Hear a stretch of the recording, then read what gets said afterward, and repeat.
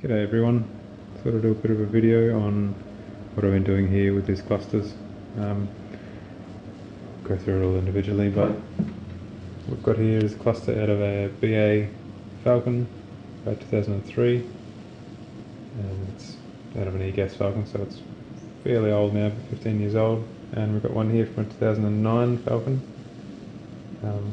which is still getting almost 10 years old, but I'm trying to decode the CAN bus frames that go between these. So there's two wires, there's my power supply, but there's two wires that run a lot of the data that comes into these clusters. So there's tacho, speedo, coolant temp, a lot of the sensors, the engine lights, seatbelt warnings, and what else is the ABS stuff. And just on the BA one you can set the ECU, tells it when cruise is on. I think it's the same here, but I haven't seen it. Tells you when cruise is on, tells you what gear you're in, anything like that. So I've got a few of them so far. So this is for the BA CAN module, so I've been just throwing data at it and seeing what comes back, and I figured out that these are the right ones. So I won't go into the details of CAN bus. If you want to know about CAN bus communications, have a bit of a look on the net. There's heaps of info about it. Pretty much every car uses it at the moment, since the 90s, since the 80s or something. It's a really good two-wire communication method. So I've been using this program here called SavvyCAN. I had to compile it myself because it was broken in the binary that I found, but that just might be my computer. But it's a really good program. If you're going to do some things, I recommend it. It's got lots of stuff, like you can see the flow of the frames coming in, graph them all, analyze them. Sniffer's a really handy one because you can make it overwrite the line that's just come in, and it'll just color coordinate things, and you know, you can just see what's changing. So you can plug it into a car and start the car up and you see all the data coming in, but you'll be able to narrow things down a bit better. This can also log it, and you play the log files back from here, so you can play them back into the car, and then the cluster will do whatever the car did. So it's just, yeah, there's a lot of things you can do with it. So I'll just turn it on now, and you see I'm plugged into the FG cluster at the moment, so you'll have a massive fit.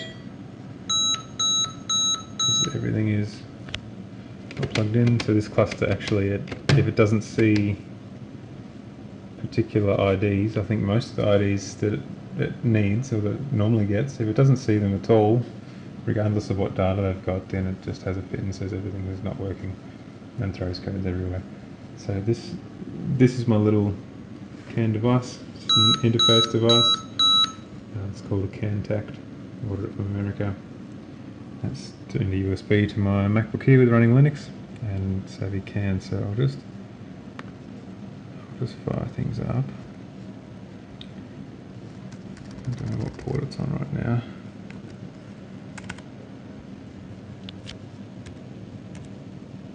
Two.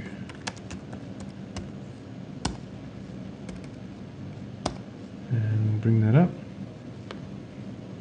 This one. Yep, we're connected on CAN 0. Alright. Start capturing in there. We see all the frames coming in from the cluster, so that's what it's sending right now.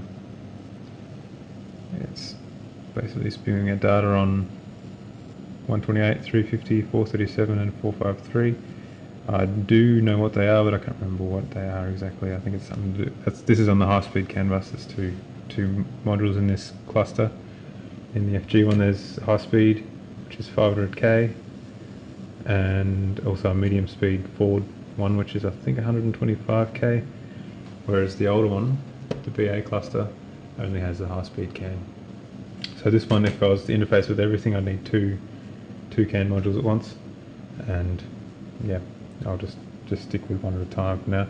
You can see the little lights flashing, means data's coming in. So if I just want to suspend capturing because that's pointless to me right now, but I'll show you what happens when I send different frames.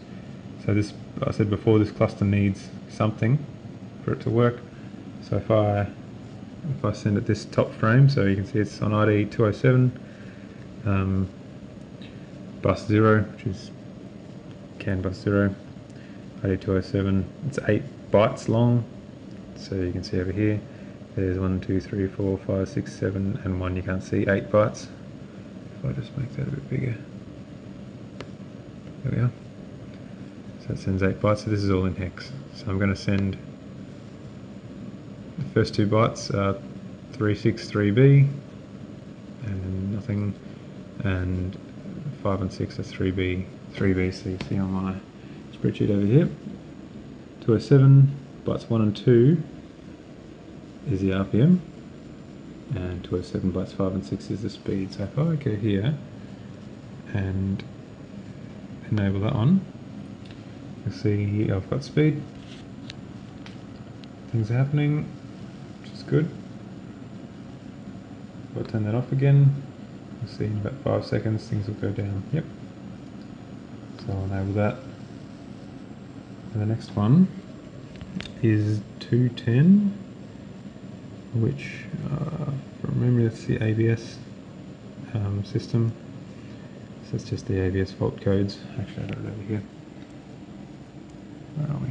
High speed 210. Yeah, the ABS and traction control. Still haven't got the bits and bytes for that. But if I even send it all zeros, you'll see that the ABS and traction control light go off because it's getting that frame. So if we continue on with that, 230 is what's 230? 230 is the transmission stuff, which doesn't really have a light on there right now. Also we've got 340 is the restraints control. So you'll see I'm sending zeros on there again, and this other frame, this other bit over here, is just how often that triggers. So if I turn number 340 on,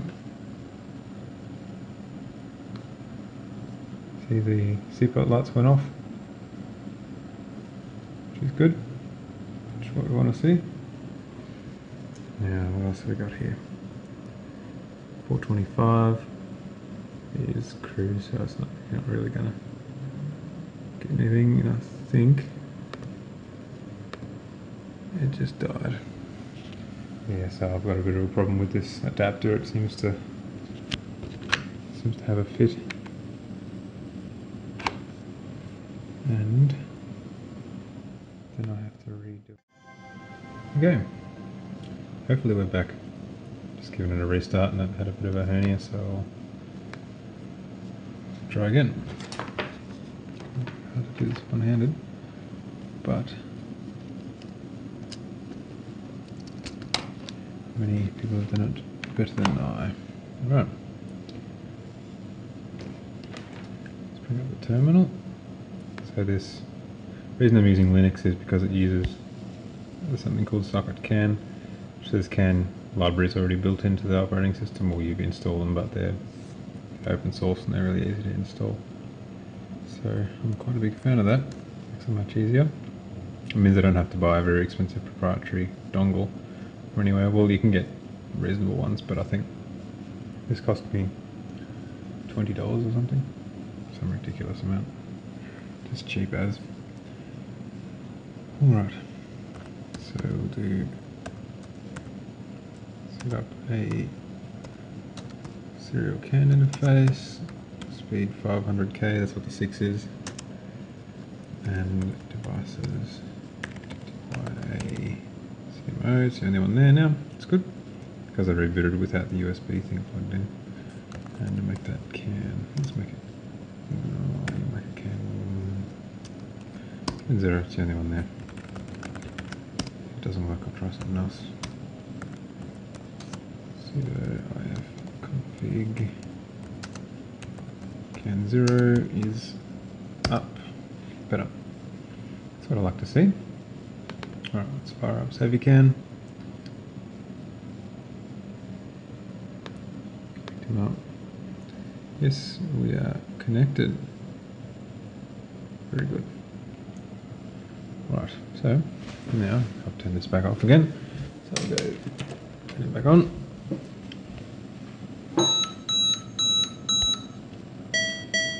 It's going to tell us about how sad itself is all again, which is just fine. There we go. Now, as we were before, I suspend that capturing. We don't really need to be capturing frames while we're sending them. And upload. I did save it in files. One great thing about SavvyCAN is you can save all the save all these things. So yep, so it's gone. It's still enabled because they were last time we used them. You can see it's gone back on. So I'll turn the seatbelt minders off. I'll turn the ABS. I'll let it know that the ABS module exists. And get rid of all the errors off the screen. There we go. So that's as far as I've got for now. I've got a lot more to do. So if all these other errors, there's 3 other errors on this. So there's I think some on the medium speed CAN bus, and this one here I think is just there's an error, fix it. And that is the brake fail, because the brakes have a dedicated hardware input, like an actual wire that you have to ground. There's still a fair few wires in there you have to ground or add power to, like there's lights and blinkers, and these have an integrated, what do you call it? Integrated flasher CAN unit. It's all digital, so you just send it 12 volts. You send it 12 volt battery, you send it a 12 volt signal on a wire when you want the blinkers. Let's say you want the right blinker. When you, in the Falcon, when you turn the right blinker on, it just sends 12 volt to a wire on the cluster, and then it just does all the flashing and it does the output to the blinkers itself. It's quite good actually. I've got one of these clusters in my patrol with a Falcon engine, wired it up and made a little dash for it, and you can see that this is the original one, because I got a BF computer in my patrol. It didn't like the oil pressure, so I did adjust this a bit. So I hooked some of the inputs up. That was the airbag input. Hooked that up to the stabilizer, which is the rear sway bar on the patrol. It's got a little sensor, so you grounded that and it'll light up. Same over here. That was a fuel cutoff. So when you put it in full drive, it grounds another input. So I just used that one and stuck a sticker over it for full drive, and it works really well. With the newer cluster, it still looks the same. But so far that's all I've figured out. I'm yet to go on the medium speed CAN bus. As you can see, there's a few things in here. The cluster will receive on medium speed CAN, all the audio frequencies, and this comes from the ICC in the car and the heater unit. See all the doors are open and seatbelts are on, and what else have we got? Sonar, so that's the RCC module that I was complaining about before. Can't see it. It's not the reversing sensors sonar module.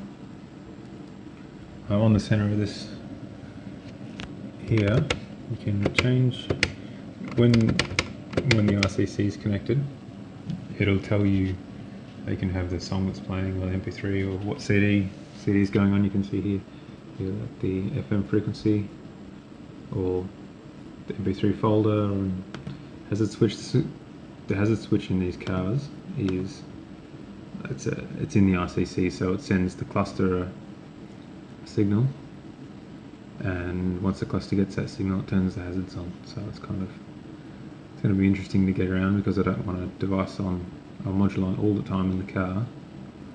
Maybe I'll have to make a really low power one, or just do something else. Wire it up manually, don't know. But that's all I've got for now. Thanks for watching this. I'm sorry it took a bit longer than I thought it would, but I'll just turn this off, and I'll eventually put up once I figure out what's going on, with everything. I'll put a blog post up and I'll make a device and make all this stuff as public as possible. Because, yes, I know I turned it off. Sorry. It turned off. But, yeah. That's it. Thanks for watching.